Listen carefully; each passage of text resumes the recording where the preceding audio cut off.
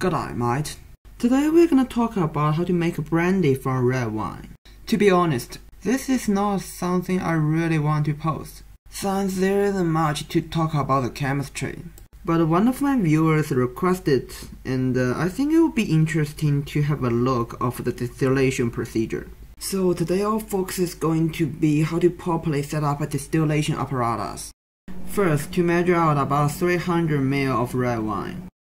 And by using a funnel, the liquid is transferred into a 500 ml round bottom flask. It's very important not to fill the flask all the way to its neck, as when the liquid boils, it will be likely to flow over the condenser and contaminate the products in the receiving flask. I recommend to keep the volume of the liquid below 2/3 of the maximum volume of the flask you're using. And here is the entire apparatus looks like. Each part is secured with a rattle stand. And let's get the water going. It's important to let the water flow from the lower part of the condenser to the upper part of the condenser. By using a water pump, the heated water is allowed to cool down and to be recycled. For the type of the water pump, just go get the cheapest one, because there's no need to have a great current.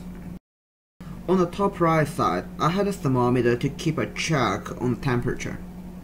It's very important to monitor the temperature, especially when doing a fractional distillation, for which I might do one in a future video.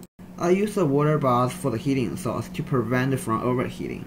But eventually I abandoned the water bath method as it was not very efficient in this case. As the liquid boils, you should see it condensing on the wall of the glass. If it doesn't, you can insulate the flask in a glass adapter by using aluminum foil. To increase the efficiency, I opted to use a vacuum distillation. I had the vacuum pump running off camera. This method increased the efficiency by reducing the pressure inside of the apparatus, therefore reducing the boiling point of the liquid. And here is the product. It is about 15 ml. But I don't recommend anything to be consumed if it's made in a lab. Thanks for watching. I will see you next time.